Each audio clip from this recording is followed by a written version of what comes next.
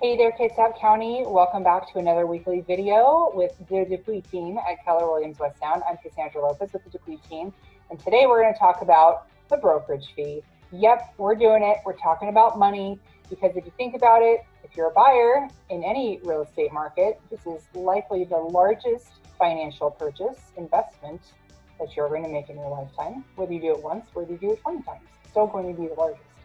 Whether you're a seller, it is about getting the most money out of your investment up front that you can. And when a seller says, oh, what's my home worth? Really what they're asking is, how much equity do I have in my home? Which equates to how much money am I going to be able to put in the bank after I sell my house? So let's talk about the brokerage fee, how it is incorporated into a real estate transaction, who pays it, what it is, and what it's for.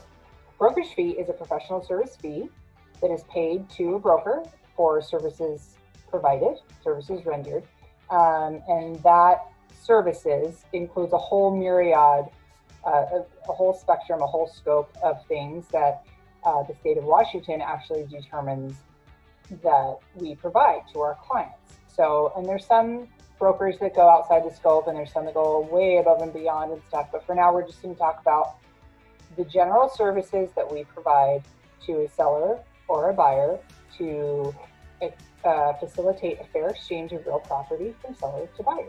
It's essentially our job in a nutshell. So that's what the brokerage fee is. And the typical brokerage fee rate in our area is anywhere from 6 to 10%, depending on the type of property. Usually residential is the 6%, and then vacant land can be up towards the 10%. And that's typical, but every property is a case by case and can be discussed individually if that's the need that you have. For buyers, when you're buying a house, purchasing a home is likely the largest financial investment you're going to make in your lifetime. And so it's important to know where your money's going. And sellers, if you're selling a house, obviously the end game is to get as much money as you can from your sale. And so, we'll talk about how the brokerage fee is incorporated into that.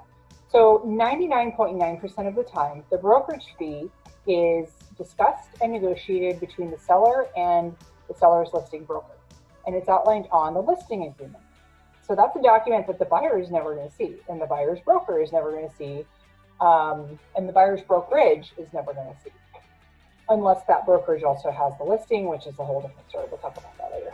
So it outlines on there how much it's going to be. So say John Doe is going to sell his house.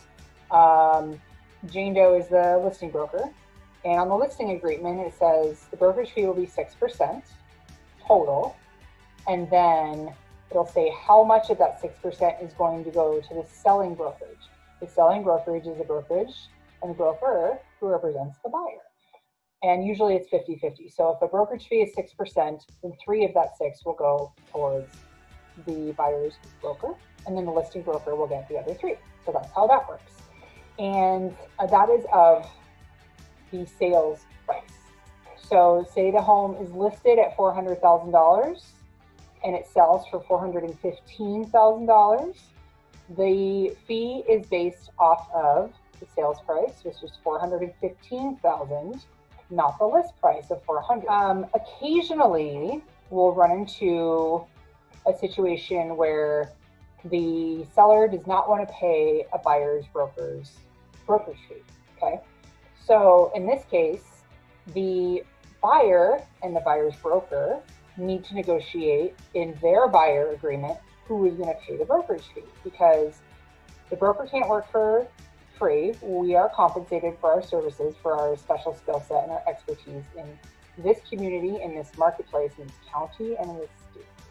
So we are licensed to practice limited law within the scope of our license, which is something that a buyer or seller probably doesn't have those skills to do that themselves, which is why they hire a broker in the first place. So buyer agreements that it'll outline if the listing brokerage and the listing agreement does not outline a fee to be paid to the buyer's broker, the selling broker, then the buyer will cover X amount up to a certain percentage. So, for example, if standard brokerage fee is 6% and 3% each side, and the seller is only willing to pay 1% of the sales price for a fee toward the buyer's broker, then the buyer agreement, if that's negotiated, that the buyer will pay up to 3%, then the buyer would cover the difference and pay 2% of the sales price as a fee to the broker for their services. So that's kind of a simple breakdown of how that works. The brokerage fee is actually, especially in the super hot sellers market, it's actually a very, very hot topic, and it's a question that gets asked of us quite often by sellers.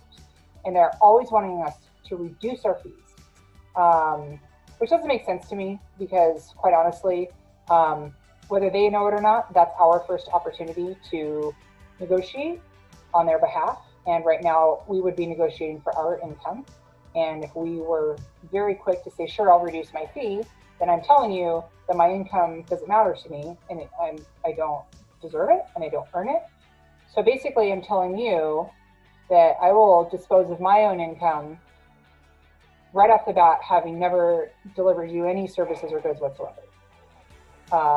So that was my first attempt to negotiate for you, and it failed miserably because I cut my commission right away. Okay, what that also means is if I'm not reckless of my own income, how would I negotiate on your behalf, and how would I protect your income and your asset, which is your home, and your equity, which is your liquid fund? So those are things that need to be thought of, because too often brokers are not selected as the agent to represent that seller because they won't reduce their fee, when it actually should be the other way around. It should be, I'm going with that broker because they won't reduce their fee because I know that that broker is gonna earn it big time. So you get a broker who's gonna reduce their fee right away, how hard do you think they're gonna work for you? So especially in the seller's market, when we're dealing with, sellers interviewing 3 and 4 and 5 brokers to list their property, you see brokers bending over backwards to get that listing. I'll landscape your yard, I'll paint your whole house, I will fix all the damage that your tenant created in your home while they were renting it. Out of my own pocket, you see brokers doing some crazy stuff to stick a sign in the yard, when really their services and their ethics and their moral practices should really speak for themselves. And that full fee, full service agent is going to do a better job for you than any broker who would landscape your yard for you. So that's a basic rundown on what the brokerage fee is, who it goes to, how it's negotiated, how it's discussed, how much it is. So when you are getting yourself into the marketplace, whether you're a seller or a buyer, this sets a sort of level of expectation moving forward on who pays the fee and what you can expect to get for that fee. If you have any questions, put them in the comments. Like this video, share it, like our Facebook page, subscribe to our YouTube channel, and if you have any questions, feel free to reach out. I'm Cassandra with Dupuis team at Keller Williams West Sound. We'll see you next week.